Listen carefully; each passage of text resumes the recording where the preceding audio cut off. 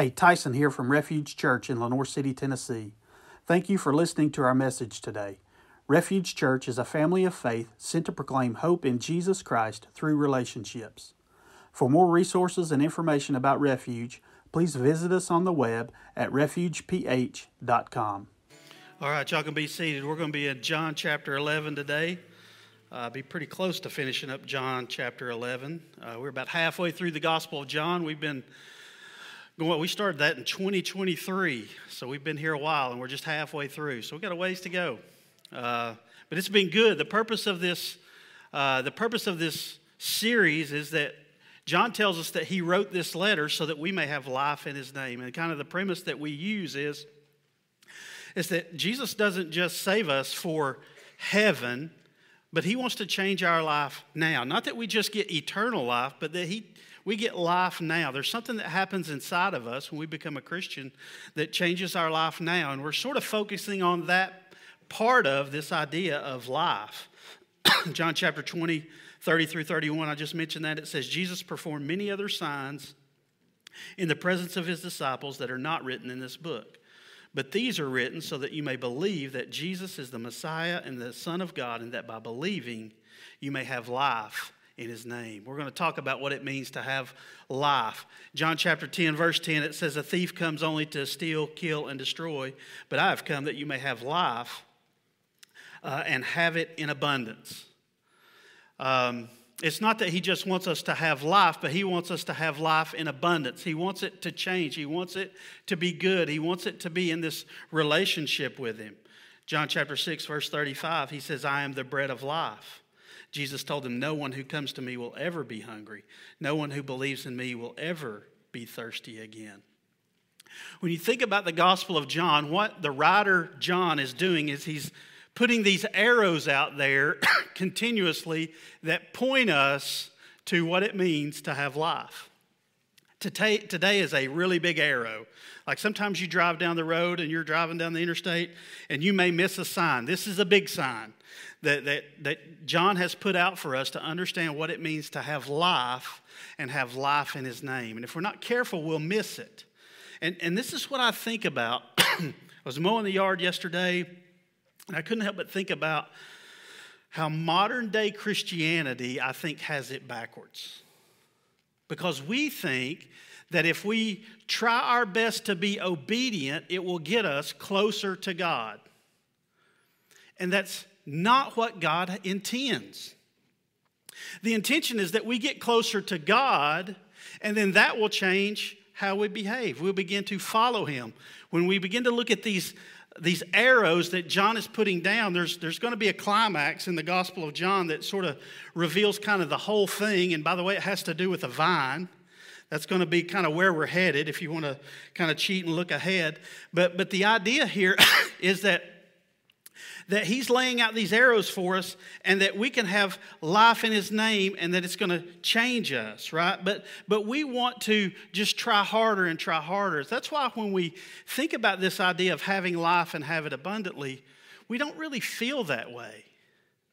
Like many people who are Christians today don't feel like that they're experiencing this life that he's talking about, it much less life in abundance. Now, does that mean this idea of life abundance, does that mean we'll have everything that we ever need? No. Jesus says, I'm the bread of life. That's kind of like he didn't say I'm the Ferrari of life or the beach house of life. He said, I'm the bread of life. It's the things that we essentially need. And the idea there, when he said that, is this idea of contentment. And part of the reason that we don't experience life in his name is because we're trying to find contentment and satisfaction in all the wrong places. And that's why we're not experiencing it. So today, we're going to flip the script and try to get back to what I think Jesus and John really means when he says we can have life in his name.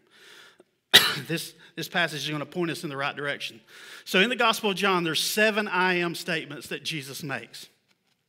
When he says, I am, and then he follows it with this statement, it points us back to Exodus chapter 3 when God was calling Moses to go pull his people out of Egypt. And Moses said, well, what if they ask me what your name is? And God said, you tell them the I am sent you. That was how God manifested his name. He's the I am. So when Jesus makes these I am statements, he's not just saying something about I am this. He's saying, first of all, I am God. He's claiming to be God. That's why they want to pick up rocks and throw them at him, because he's making that claim. So these are very important statements.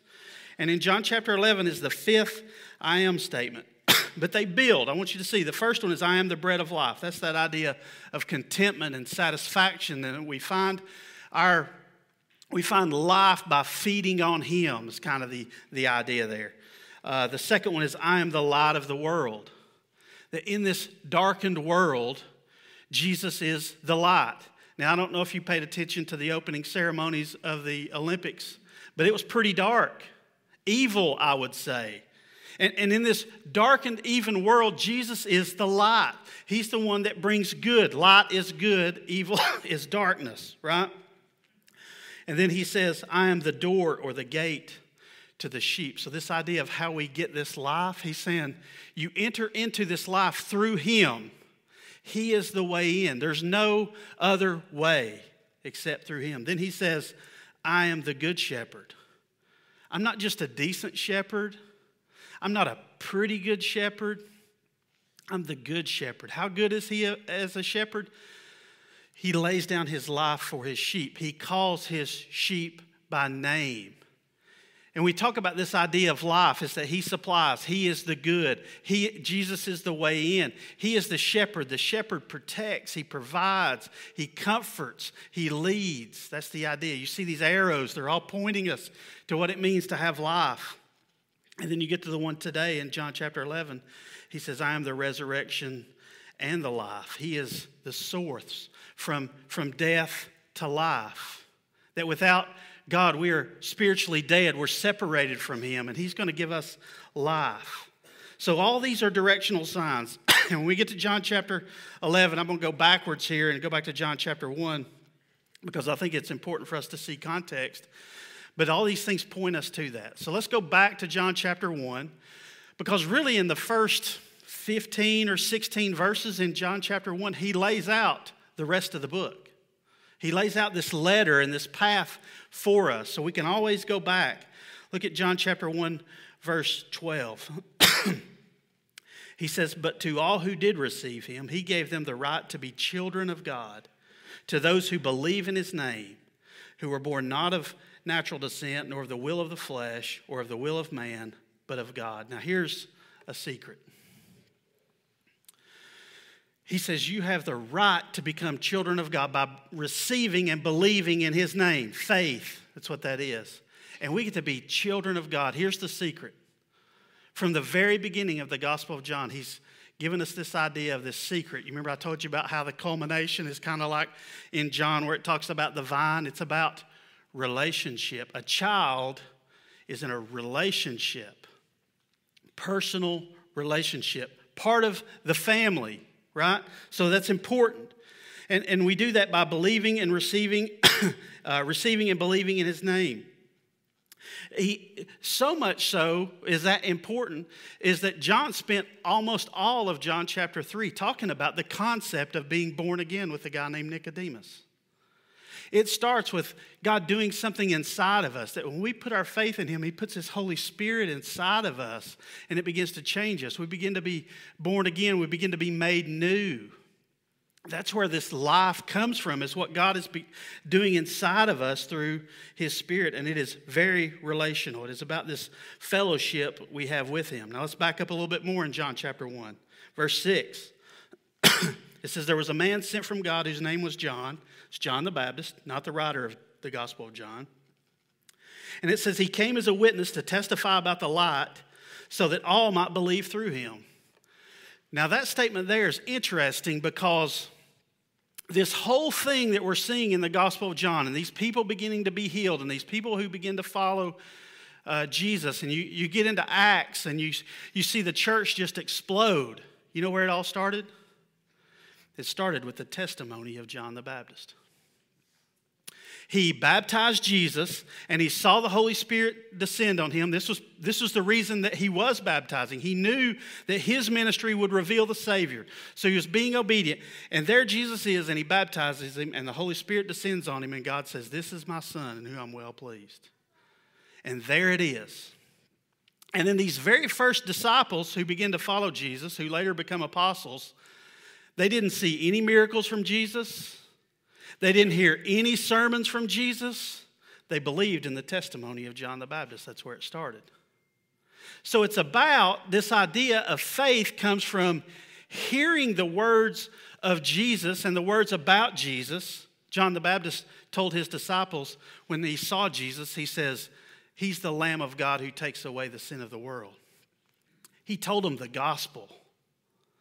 And see, what we see is, and for the rest of the Gospel of John, and there's a pattern here, and I'm going to lay it out for you today, is that it's about believing the words of Jesus and about Jesus and being obedient and following him. It's about the testimony. Now, he did the signs to prove that he was who he was, but it's really about following who he says he is, right? So it's about this idea of a testimony. Now, let's fast forward to John chapter 5 before we get to John chapter 11. Got to lay a lot of groundwork here, okay? John chapter 5, Jesus is going to tell us what's going to happen in John chapter 11, which points us to what's going to happen later for us, the resurrection. Look at what he says in John chapter 5, verse 24. He says, "Truly I tell you, anyone who hears my word and believes on him who sent me has eternal life and will not come under judgment, but has passed from death to life." Verse 25, "Truly I tell you, an hour is coming and is now here that when the dead will hear the voice of the Son of God, and those who hear will live." Remember that statement when we get to John chapter 11. It says, "For just as the Father has life in himself," where do we find life? In God, right? It's in him. "So also has he granted to the Son to have life in himself." It's found in Jesus also. Verse 27, "And he has granted him the right to pass judgment because he is the Son of Man. Do not be amazed at this, because the time is coming when all who are in the graves will hear his voice and come out. Those who have done good things to the resurrection of life, but those who have done wicked things to the resurrection of condemnation." And I don't know if you know this or not, but everybody will live eternally. It's just a matter of where. And that's what this passage is sort of talking about, right? Is that we will all live in eternity somewhere. And he says, listen, it comes down to whether we've put our faith in him. Those who have, what does it say? It says those who have done good things, those who've put their faith in Jesus, those who have received and believed in his name, who become children of God, who've been born again, who God begins to transform. Or there's those who have rejected Jesus, who will spend eternity exactly where you wanted to spend it, which is apart from Jesus, which is a place called hell. And see, this is the idea, and this is what he's telling us about. But he's also pointing us to what's going to happen in John chapter 11, okay? So now let's get to John chapter 11, finally. All right, John chapter 11, verse 7. A little context. They're wanting to kill Jesus.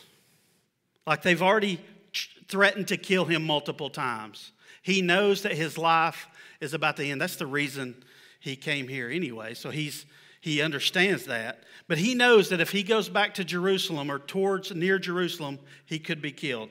Look at John chapter 11, verse 7. It says, "Then after that, he said to his disciples, 'Let's go to Judea again.'" He hears about his friend Lazarus, who is sick, and Mary and Martha, they're his friends too, and they're trying to get Jesus to come and heal Lazarus. And he says, then after that, he said to his disciples, "Let's go to Judea again. Rabbi," the disciples told him, "just now the Jews tried to stone you, and you're going there again?" What's about to take place in John chapter 11 in Bethany, just outside of Jerusalem, is so important that he's willing to risk his life. Matter of fact, this is the pivotal miracle or sign that will ultimately cost Jesus his life. Because this is one of those ones that they couldn't argue. A man came back from the dead to life, and there he is. So much so that they wanted to kill Lazarus too, because it proved that Jesus is who he says he is. Look at John chapter 11, verse 14. So Jesus is talking to his disciples. They hear that Lazarus had been sick. And here's the thing, I don't know if you know this, if you've not been here the last couple of weeks, you may not know this. But Jesus got word that Lazarus was sick, and you would think that he would just take off in a real hurry to get and go and heal Lazarus, but he didn't. He stayed where he was at long enough that Lazarus died. And when he finally gets there, Mary and Martha both ask him, Jesus, if only you had been here, Lazarus wouldn't have died. Because they know that Jesus had the power to heal. They had faith enough to believe that he could heal. Jesus, if you had only been here. He's having this conversation with his disciples. Look at verse 14. He says, so Jesus told them plainly, Lazarus has died. And he says, I'm glad that I wasn't there so that you may believe. But let's go to him. And then Thomas, called the twin, said to his fellow disciples, let's go too so that we may die with him. Man, there's a lot in that little passage right there. He says, I'm glad that I wasn't there. I'm glad that I didn't heal Lazarus so that you may believe. This is a sign that he's going to do that is about faith. He wants his disciples to have faith that he can do what he says he can do. That he's the Savior of the world, that he can resurrect us to eternal life. He wants them to believe because faith is important. It's the most important thing for us. Look at verse 25. He gets there. Mary and Martha are both like, if only you had been here. And he has this conversation with Martha in verse 25. Jesus said to her, that is Martha. He says, I am the resurrection and the life. Now there's his fifth I am statement. And I'm going to look at something in there that's going to be pretty special here in just a minute. I'm not going to point it out just now. I got to leave you the cliffhanger to come back, right? It says, the one who believes in me, even if he dies, will live. Everyone who lives and believes in me will never die. Do you believe this? Again, it's about faith. Do you believe this? Do you believe what I just told you? I haven't done anything yet. I haven't performed any miracles, but do you believe it? Yes, Lord, she told him. I believe that you're the Messiah, the Son of God, who comes into the world. You know what that is? It's faith. It's saying, I don't understand why you didn't come earlier. I don't understand why Lazarus died. I don't understand why we're even standing here. But I believe in who you are. And I believe in your goodness. And I believe that you're going to do what you say you're going to do. And I'm going to put my trust in that. And I'm going to leave it at that. And listen, I don't know where you are in life. And there are people in here who have been through things in life where we question God. We've probably all been there. And here's what I want us to do. We shouldn't question God. We may question his tactic. Why did it happen this way? But we should not question his character and who he is and how much he loves us. He's proven it. That while we were still sinners at the right time, Christ died for us. That's how he proved it. We may question the how, but we should never question the who. Then we get down to verse 39. So Jesus is going to do something about it. He says, remove the stone, Jesus said. Martha, the dead man's sister, told him, Lord, there's already a stench because he's been dead for 4 days. Jesus said to her, didn't I tell you that if you believed, you would see the glory of God? So they removed the stone. Now I have a question. If you're in this position, are you going to move the stone? That took a step of faith, did it not? It took a big step of faith. So they removed the stone. Then Jesus raised his eyes and said, Father, I thank you that you heard me, and I know that you always hear me. But because of the crowd standing here, I said this, so that they may believe that you sent me. Again, Jesus prays this prayer out loud to his Father. Why? So that they will believe. It's about faith. It's about him being who he says he is. Verse 43. After he said this, he shouted with a loud voice. That's important. Why? Go back to John chapter 5. The dead will hear his voice and live. He told us. He shouted with a loud voice. Now, could he have just raised Lazarus from the dead? Sure. Did he have to say a word? No. But there's a pattern going on here that he's trying to show us. That it's in response to his word that we get life. I'll show you that in just a second. Let me finish the passage.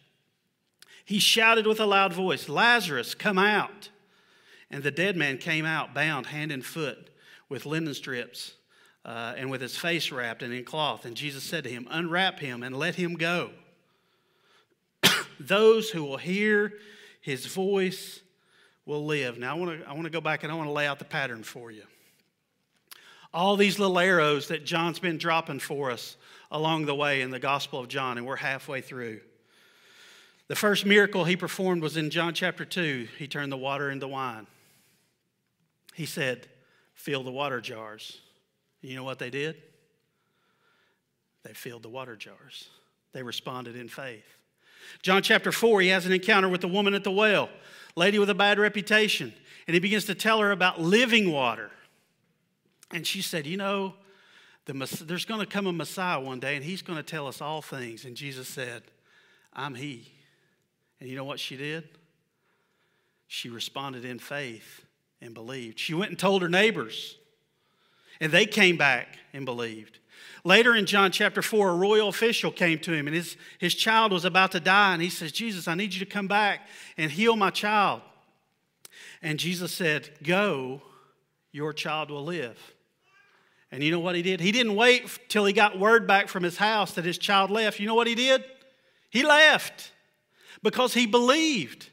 He took Jesus at his word and he responded in faith and he went.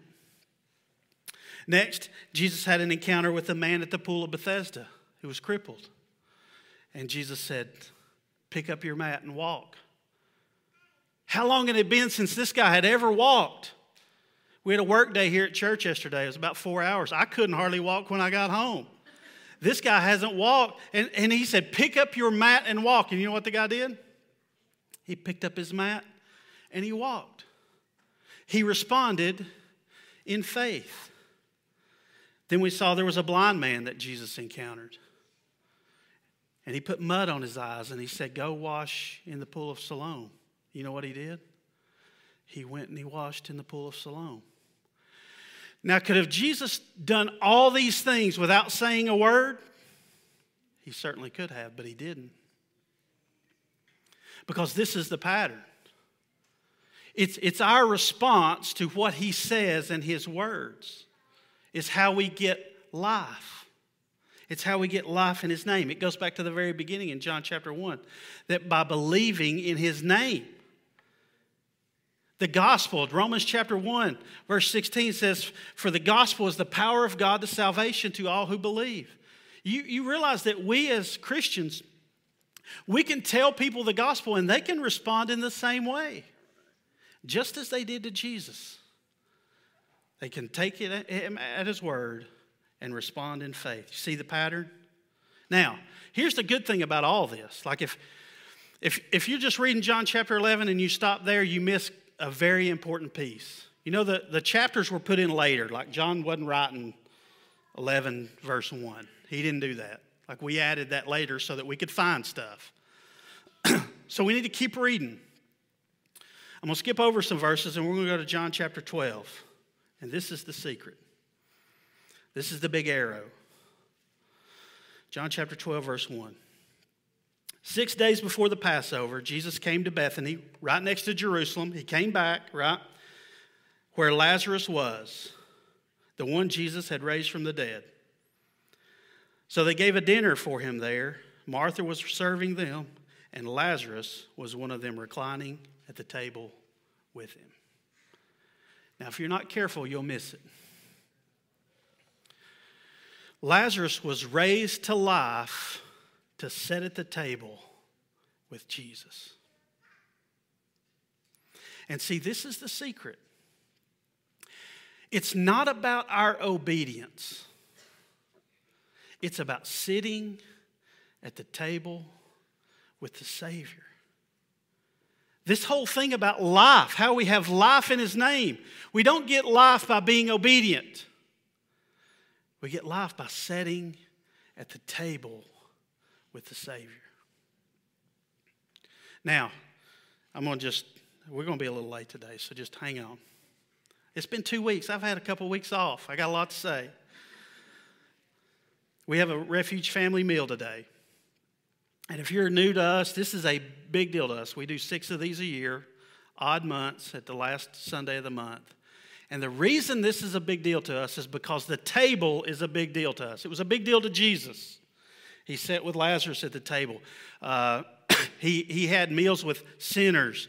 This is a big deal. One day we're going to feast with Him at the table, right? That's kind of the point. But the table is important to us because we want to be a church family. That's the reason we shake hands. If you're a visitor here, you're like, they still shake hands? That's old school. You're right, it is. And church growth people will tell you not to do it because it makes people feel uncomfortable. But it's who we are. And it's who we're going to be. And that's the reason we eat together. And we're going to, when this is over, we're going to spread these chairs out and we're going to line up tables. And you know what? We don't use round tables. We put tables in a line. And we eat together with people we may not even know because we are a church family and because that's important to us. Now, you don't have to stay. I'm not putting pressure on. If you do feel uncomfortable, hey, no problem. You're more than welcome to come here. We want you to be here. But that's why we do what we do, because the table is important, because we want to use the table as an evangelism tool.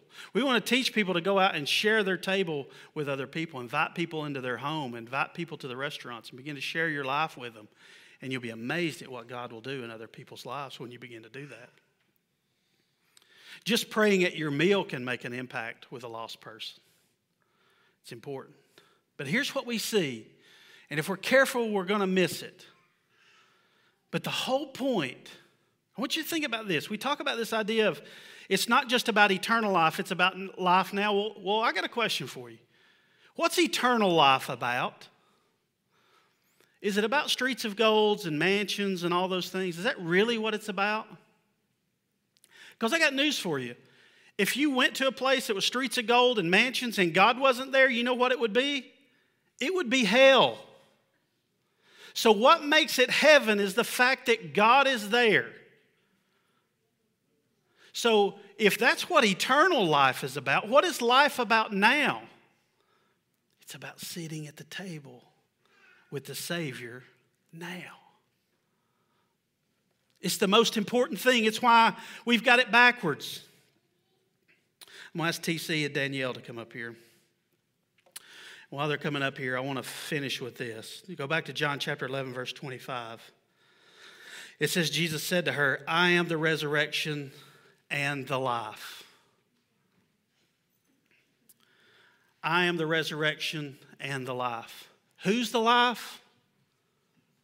Jesus is the life. You want life? Go to Jesus. You want to have life abundantly? Go to Jesus. You want to live this life that transforms us? It's not about obedience. It's about Jesus. It's about sitting at the table. That's what it's about. It's about relationship. This is the big arrow that's pointing us. Here's a question I guess I have for you. When is the last time you blocked out the world for 30 minutes to an hour and just tried to spend time with the Savior?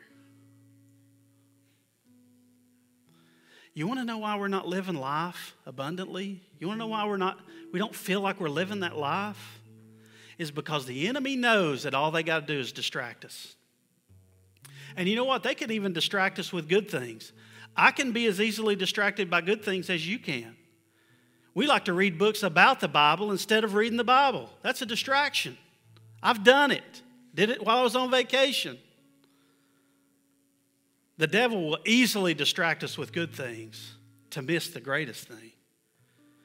I want you to block out 30 minutes to an hour a couple of times this week and just spend time with the Savior. It's going to be uncomfortable. If you don't like quiet, it's going to be the most uncomfortable thing you've done in a while. But it'll get easier. Spend time with the Father at the table. I thought about this analogy this morning. If you're a parent, would you rather have obedience or presence? Which would you rather have? A child that behaves perfectly that you never get to see, or a child that's not perfect but you get to spend time with? I think I know your answer. So what does God want from us? Does He want our obedience or does He want our presence? He wants our presence. Thank you for listening to this message today brought to you by Refuge Church. Please visit our website for more resources as well as our YouTube channel. Just search for Refuge Church in Lenoir City, Tennessee to find us. We hope that this message has helped you find hope in Jesus Christ.